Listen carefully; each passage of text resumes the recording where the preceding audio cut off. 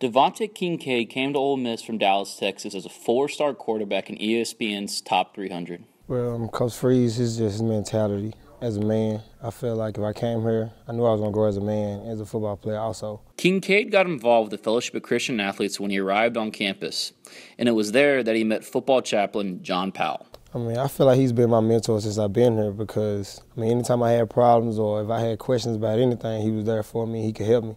It was here in the Ole Miss football team meeting room where Kincade and fellow teammates gathered on Sundays to grow in their faith.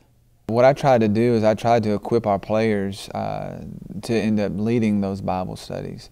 One of our guys had gotten up and shared the devotional, and after he got done, I always close it out. So I said, if that's you and you want to start a relationship with Christ and you never really had one, I want to give you that opportunity to respond now. And that's all I said. And I said, if that's you, just raise your hand. And me and Judd and Ty Quick, we all stood up.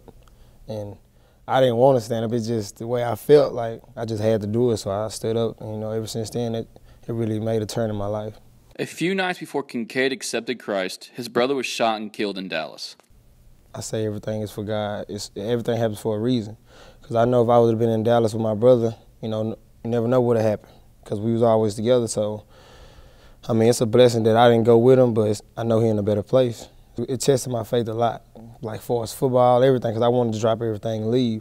But, being here, you're going to have people around to build you up. 2 weeks ago, Kincade and his teammate, Judd, got baptized, an experience that Kincade says he was nervous about. Coming up to the day of knowing I'm going to get baptized, I was so nervous. Like, I told my parents, like, I got butterflies already, like, I'm going to play a football game, They were both kind of apprehensive about going underwater, but to help them understand why it was important for them to do that and to see that, what all you're doing is acknowledging that you're recognizing and identifying yourself with Christ and that you've died to your old self and you're rising again to your new life.